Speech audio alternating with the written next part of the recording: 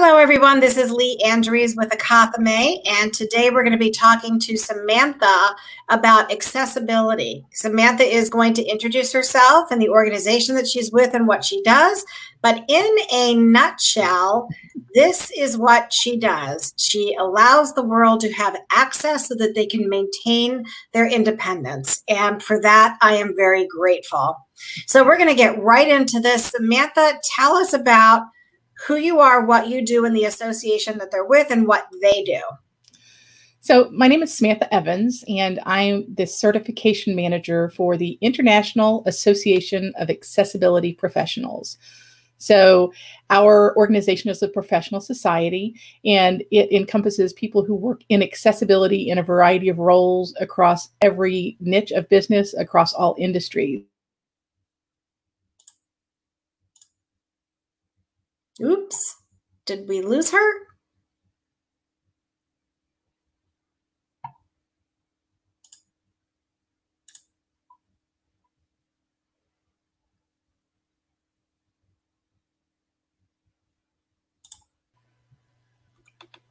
think we lost connection for a second. Sorry. Just for a second. That's okay. Keep going. So, so that's what our professional society does, and we work really to make sure that we educate and inform and kind of lift the uncertainty about what accessibility means and how you can incorporate it at work. And we like to do that. I manage a certification program that offers kind of a benchmark of standards of core competencies in accessibility, no matter what you do for work. So they talk about disabilities and assistive technology, and then universal design learning and how that's incorporated into digital tech, and then laws and regulations around the world, and how you incorporate accessibility into business. So that's our key foundation. So you are the person to know and the place to go when we're trying to evaluate, assess, or correct what we are doing with our ability to be accessible for individuals with whatever that means, right? That's what all of our members do, and it's really an amazing group of people. How many members do you have? We are in 62 countries around the world, and probably a little better than 30,000 people, individuals around the world, and several thousand organizational members as well. Okay, so now I'm going to ask a little bit of a controversial question. So here you have 30,000 members. You are in 62 countries, and yet accessibility seems to still be difficult for companies to achieve. And I am going to put this one quote up that says, applying for a job can be exclusive. This is what we talked about before we went live. At 21st century, 30,000 members of your organization, and yet still we are having trouble with this. Why do you think that is? So I think there's a lot of great thought about we want to talk about accessibility and inclusion and people with disabilities, but we forget to connect the dots about the systems and the processes that we use. And so the first hurdle you find is in applying for a job is, number one, is the system accessible? Can I use assistive technology or my keyboard or text to speech or some other tool to engage with the application system? That's the first hurdle. Then the second hurdle is does the job description include things that exclude me? I read a job description last week in a public educational setting that said you must be able to read with visual acuity, must have a firm handshake, and make direct eye contact.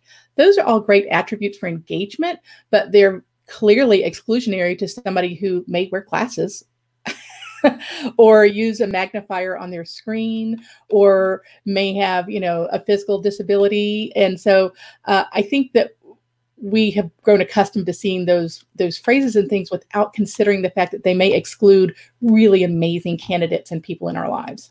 I'm going to assume that that job description that you're referring to was not for an airline pilot. No. No, it was in an academic institution. So if academic institutions are being that exclusive, and academic institutions are the place for learning and growing and adapting to modern things and keeping the world current and educated to perform in that new world, could this be a bigger hurdle than just not having corporate adoption? Are we teaching the next generation how to be inclusive? I think some people are, and I think some programs are teaching and expanding that thought, but I don't know that it's built in. And so in the accessibility world, you'll have people say, is accessibility baked right in, as if it was part of a recipe, that it's not your baked good isn't going to succeed if you don't include, you know, accessibility in your recipe. So I think that in higher ed, the first challenge students face is getting access to their materials.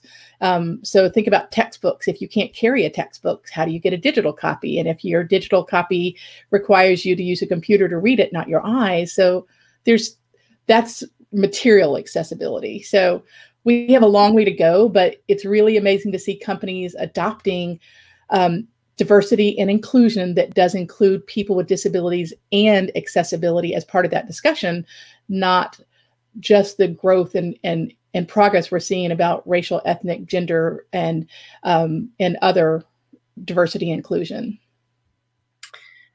If you were to say, Lee, if you really want to benchmark yourself against the best that's out there, do you have an institution or organization that you think is setting that bar of inclusion and diversity and all that stuff?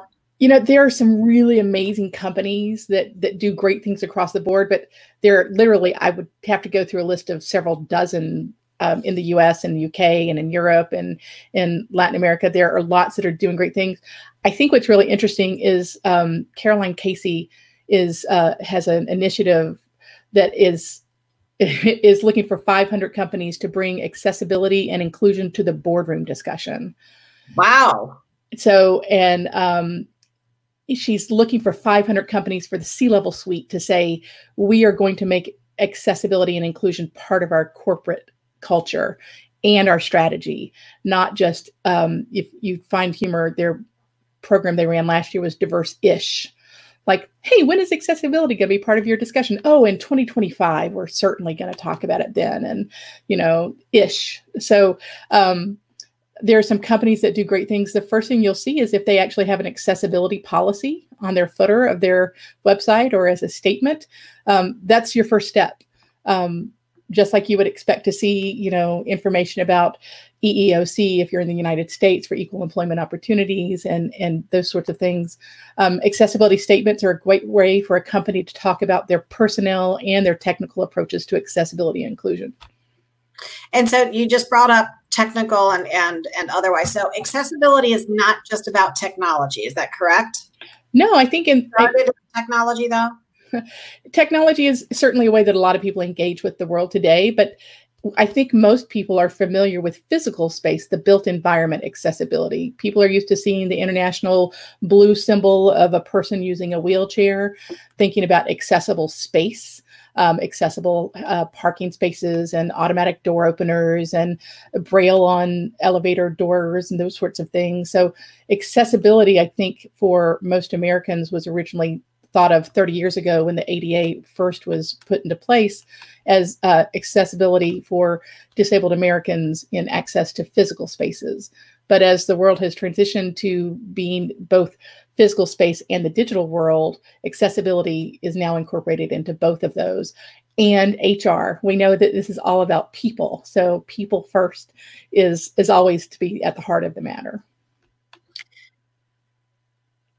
I was not aware before we talked, because I am the lowest common denominator in this subject matter, and I freely admit that, but I was not aware that the vibration on my cell phone, that haptic, is actually part of accessibility from years ago.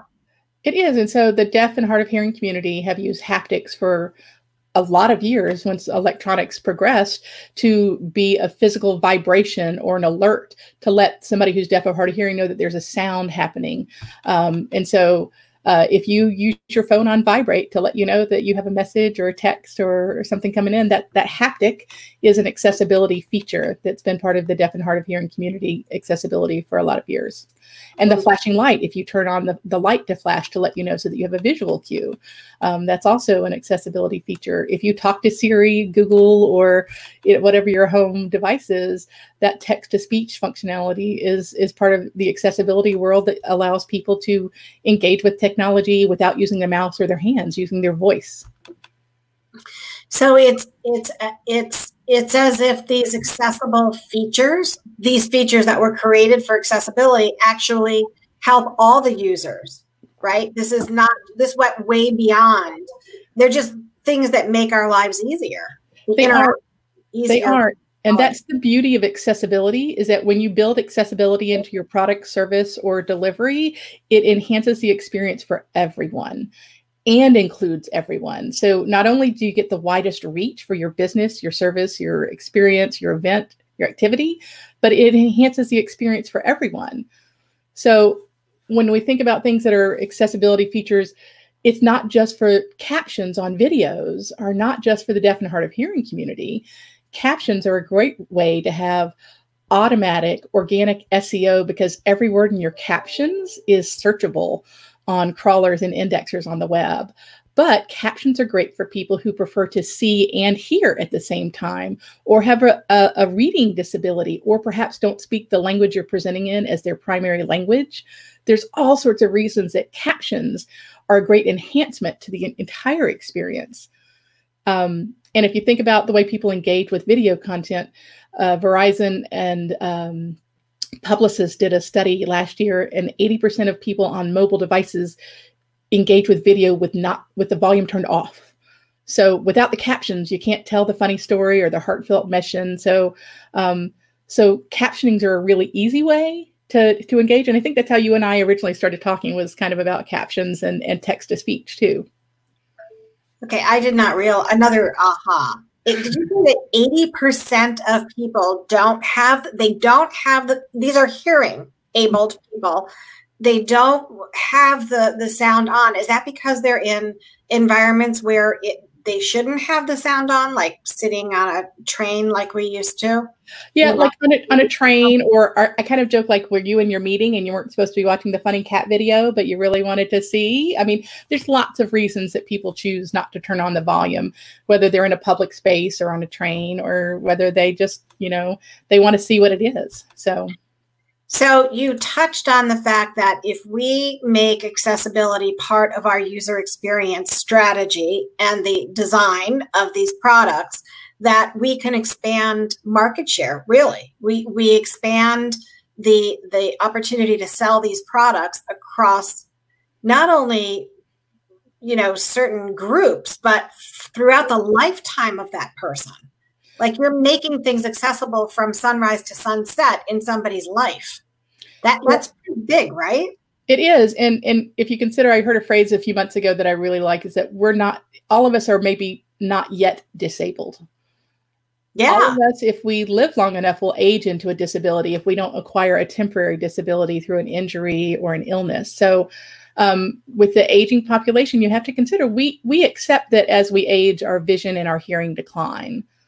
But that means that we need to be able to have the world available to people so that they can magnify it, make it brighter, easier to read, listen to instead of see. So we're all going to acquire a disability at some point in time. And we probably have all had a disability in a temporary fashion at some point in time. People aren't born with disabilities for all their lives necessarily. And I think that's a concept. There are also disabilities that you can't see. And the neurodiversity in disability and accessibility is really interesting, because people on the neurodiverse spectrum have amazing talents for patterns and are really great at finding details. And so companies like Ernst & Young have complete programs designed for hiring people on the autism spectrum, because they've identified this rich talent pool. And if you can find a way to expand that to benefit your business model, why not? It's interesting that you say that. There's a group of kids that I'm not working with, but they've asked me to be one of their testers as part of the recruiting industry.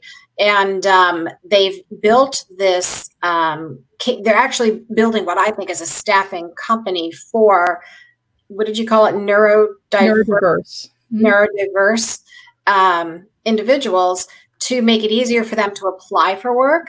And then they're going to be working, ideally, they're going to be working with companies to help them reshape their job descriptions and reshape their entire application process. I mean, this was wonderful for me to see, because some of these kids haven't even graduated yet, right? And then some have their master's degree, and to see them realizing that there's a whole group of individuals that are largely untapped in the world, not just in America, but in the world, and for them to intentionally reach out to them and say, hey, come on, be a part of this. We know you've got something to offer. Let's figure out how we can connect these dots to what you do in the business. And I'm thinking to myself, these kids are really smart, because these are economic buyers, that a lot of these individuals who aren't being put to work are often a drain on the economy, right? Or a drain in their own homes or what have you. But trying to make them, but to include them into this world changes their lives and the entire structure of the face of the planet, right? I mean, human nature. Yeah, people with disabilities are inherently underemployed. Underemployed. And unemployed. Those two are not mutually exclusive. Hmm. So, but when people with disabilities find the ability to find a job in a company that respects and values them, the engagement that the company gets in return is tremendous. But I think that there's a fear of not knowing how to provide accommodations, and accommodations aren't on a one-on-one basis. So, but many people with disabilities are afraid to disclose that they have a disability at hiring, because there is a perception that is based in some forms of reality that hiring managers will not include somebody with a disability if they disclose they have one. We're slighting ourselves, aren't we, Samantha? We really are. And it's really unfortunate, but I think it's because of the fear of the unknown. And so if we can work to lift some of that fear, say, hey, you know what? Windows and iOS environments have built-in text-to-speech, and Chrome and Safari have built-in magnifiers on their screens. So there's a lot of built-in technology that is it's omnipresent in the tools that we use that will accommodate a lot of disabilities, so that a hiring manager, an onboarding manager, or training manager doesn't have to think I have to go out and buy tens of thousands of dollars of equipment necessarily for some disabilities. But other things are readily available that will enable somebody to do an amazing job. But we have to give people a chance, and we need to make sure that that inclusive approach is part of every day, not just an exception to the rule. I want to go back.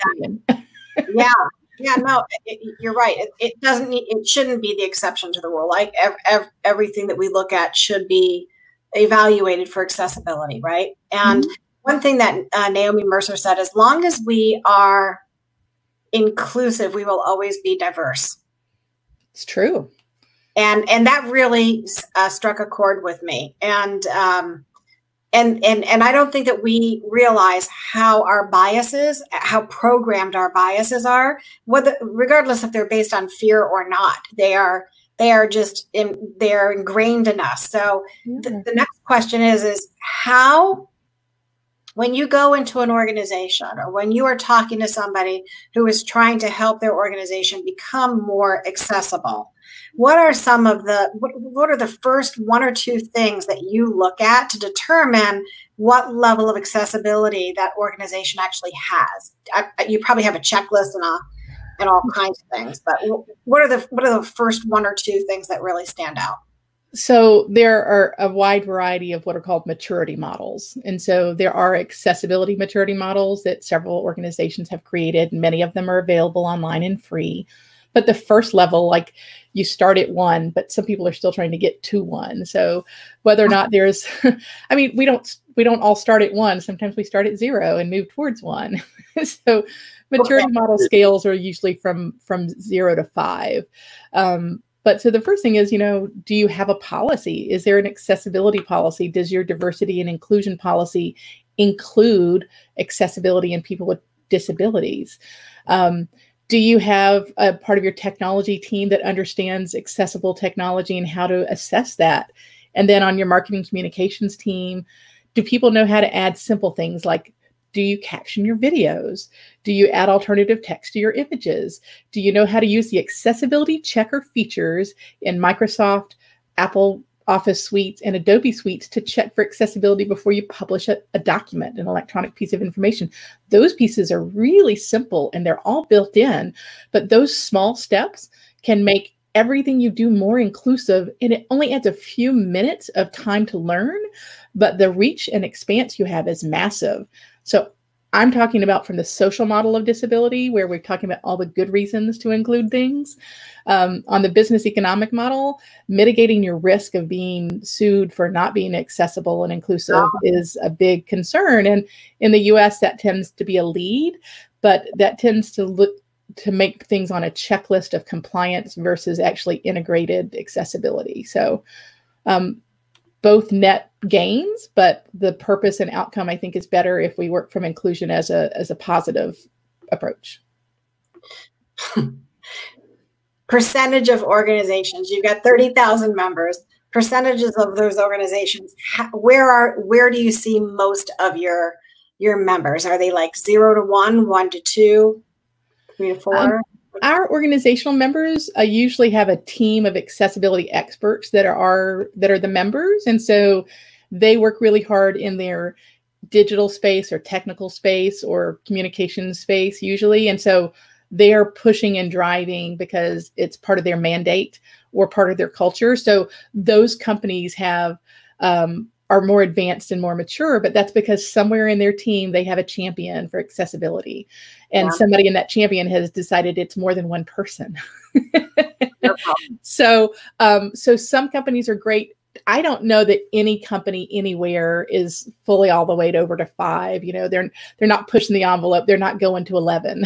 So there's always room, because every day when we produce new content or new platforms, there's always room to improve and change to meet the needs of wider audiences. So I think that if I were to take a pass, just anecdotally speaking, I'd say that 50 to 60% of the companies around the world might have some component of accessibility as part of their documented policy and procedure.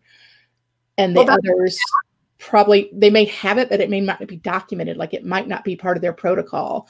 And anybody starting from somewhere is better than nothing. So we encourage and celebrate everybody making moves forward. So one of the things that I've heard recently, personally, is, and not only in one-on-one discussions, but online in social, is that many companies talk the talk, like you had just said, but the words that they use is that it's just lip service.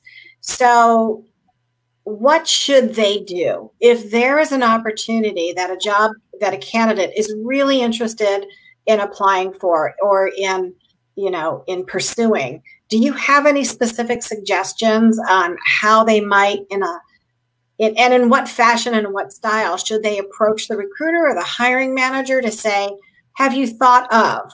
I mean, what do you think about that? I think that's a great approach. I think what we're seeing now, I mean, I think if we had this discussion 6 months ago, it might be a little different, but I think right now in recruiting and hiring and searching out next opportunities, who you know is really important. So I think if you find a company and you can find that they actually have a diversity and inclusion team, if there's a challenge in that pipeline of getting into your interest, is perhaps to write to that D&I team, DEI, and say, hey, I'm facing a challenge in applying for this role. Can you help me? Can you help me get to the right person? And so, because somebody who's on a D&I team, whether it's, part of a volunteer structure or a paid staff member, ideally they should recognize that and then try to go remove that barrier, not necessarily make a direct connection. So that's a great way to start. But really, so many people in the accessibility community, we look to one another to help people find inroads at companies. And so I think the accessibility community is really open and really great advocates and are more than willing to help, is the way we find in other groups that are underrepresented and under included, women, minorities, gender specific and the sexuality, racial, ethnic, all of those groups, I think we see power communities growing to help one another foster that community and help build. And so I think the accessibility community is there. And if you're not part of it, just find somebody and say, hey, I want to learn more. I want to do more, or I need help. So. And your association is not just for companies. Individuals can be part of that too. Is that correct? We have individual memberships and professional organizational memberships. So we have, I'd say the majority of our memberships are personal, like individual professional members. Oh, wow. And then a large big swath are companies. So we were originally founded by a group of 40 companies that decided accessibility needs to be part of what we're doing. We need to identify a profession across markets and across industries so that we can start establishing that this is a thing, not just the tech guys and not just the HR people. But the foundation of that association, if I read correctly, did start from technology. Is that right? They were tech companies. Yes, it was. They were all companies with a focus in technology. Interesting. I always like to talk about implications. Is there research that actually shows if companies are truly walking the walk down the path of DEI, accessibility, part of that, that their revenue is better, or that their profits are better, that their market share is better? And you come from a marketing and branding background. So it's very interesting to me, your background led you to accessibility. So I'm thinking that you have some kind of an insight on that. What are your thoughts? So in the UK, there's a movement called the Purple Pound, and that's purple being representative of people with disabilities and the pound being their currency. In the US, I think it's 27% of people in the US have a disability that they have noted.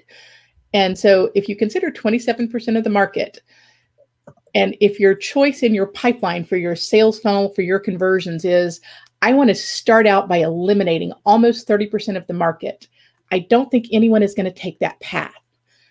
If you want share of market and you know that 27% of the people with income in the US, that's more than $6 billion, people with disability is second only to African-American community and Latino community in the US as far as a group with disposable income. If you intentionally want to exclude those people from your possible audience, possible customers, then go ahead and start at 78% of market and then reduce down your options from there. So if you want to look at pure ROI, it's less than 7 seconds for somebody who uses assistive technology to have a website and realize it doesn't work and never go back. I'm stuck on $6 billion. I'm stuck on two numbers. 27% of the US population have a disability. Mm-hmm. And are we talking like my reading glasses? Is that no? I'm talking about like medical diagnosis, like medical diagnosis. Okay, so we're not talking about reading glasses. All right, so we're no, but like reading disorder, dyslexia. So blind and legally blind means can't see, and also I can't see, but because someone is blind doesn't mean they have no vision. So deaf and hard of hearing. Physical disabilities, mobility impairments, cognitive disabilities. So there's lots of different types of disabilities. So how we present and engage to this huge component of the population, I can't imagine. I've not yet had a conversation with a director of marketing or a VP of sales who says, yeah, I want to reduce my possible market share by 27%. Nobody wants to do that. Nobody wants to say, hey, there's $6 billion in disposable income out there. I don't want any of it. All right, and I think that we're going to wrap up this half hour with that convincing and very compelling argument to move forward with accessibility plans within an organization. And I don't think it's just an organization, Samantha. I think that it's each individual has to start removing that emotional or mental barrier that prevents them from thinking about the 27% of our population in the United States that has a disability. Yep. I mean, they're not, frankly, I don't think they're top of mind. Do you? Not for everyone. I mean, for everybody, right? Just for the common, just for. I mean, I'm guilty. I am just as guilty of that, and it's probably because I'm so used to working in a creative domain that we have all walks of life, right? And you know that marketing creative services, it's a very. I mean, we just naturally go towards talent. You know, do you have that talent? Yes or no? I don't care how you do it. We'll make sure that you can do what you do. But that is not commonplace, right? It's been really interesting to see the gaming community. So there's Microsoft and Nintendo and all these switches are what they're called, and it enables people to not have to use a keyboard and a joystick. So there's all sorts of adaptive controllers that are coming into mainstream through children and young people. I'm saying young people as younger than myself that game on a regular basis. So we're starting to see inclusion come into electronic devices in the home more frequently. So I think it's shifting, and I'm really glad to see that. So, but if you have any questions about accessibility or what you can do as an individual, one step at a time or baby steps, I'm always game to talk about accessibility. I'm about an accessibility geek like I'm a data and marketing geek. So that's wonderful. Samantha, thank you so much. I'm glad you mentioned the gaming thing because I'm a casual gamer, and I've noticed that they've made them bigger. They've made the graphics bigger, and they've changed the colors on some of the fonts, and they've allowed us to make them, you know, full screen. You didn't always used to be able to go full screen. So I'm very happy about that.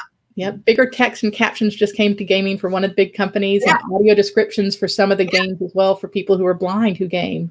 Yes. Yes, yes, yes. So, Samantha, very interesting. Thank you so much for your time. I will be posting this recording to YouTube. It will have closed captions on it. Hooray. It will be live on, or it will be recorded on LinkedIn. I will share that closed caption version for everybody on LinkedIn as well. And please, if you have any other questions on how to help your organization move towards advancement in accessibility or DE&I, please talk to Samantha or any of the people that we've had on Live with Lee. So thank you so much. You guys have a great afternoon. Samantha, I will talk to you in just 1 second. Don't hang up right away. Thanks, y'all. Thanks, Ed.